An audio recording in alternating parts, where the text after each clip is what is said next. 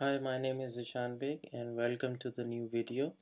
And in my previous video, I've demonstrated that how to create a web service from a Java class in JDeveloper 11G, and we deployed that Java class to our WebLogic server and we have tested that.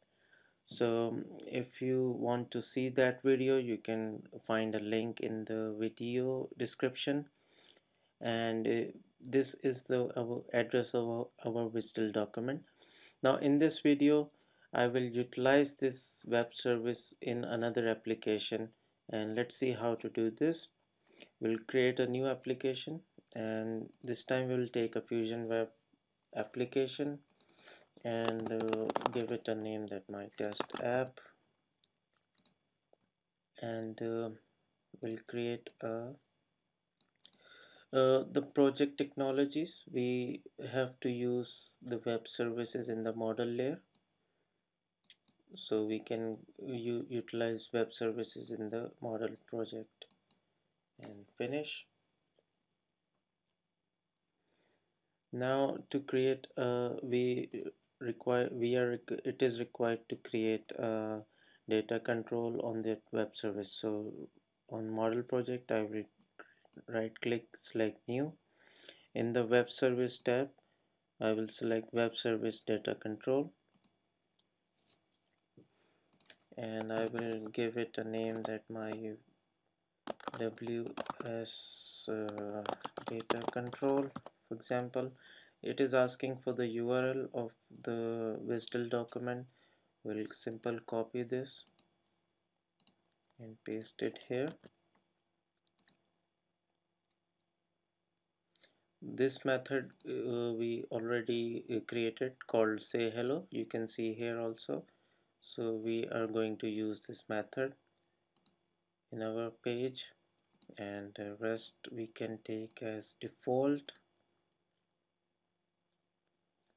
Now you can, if you see in the data control section, we have this data control with the method say hello, which takes argument and return the string type.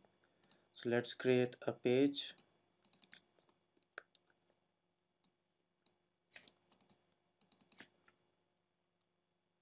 and we'll quickly go through this.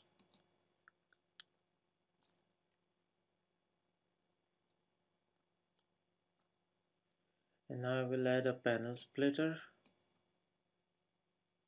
and I will drag and drop this method to the first facet as ADF parameter form.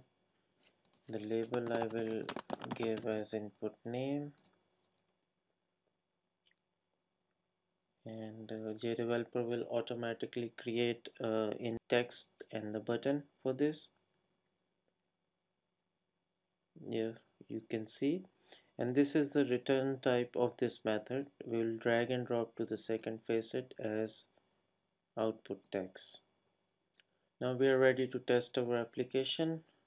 Let's save this, right click the page and run. You can see our page is ready. Now I will put input name, press say hello, and it should return this hello bake.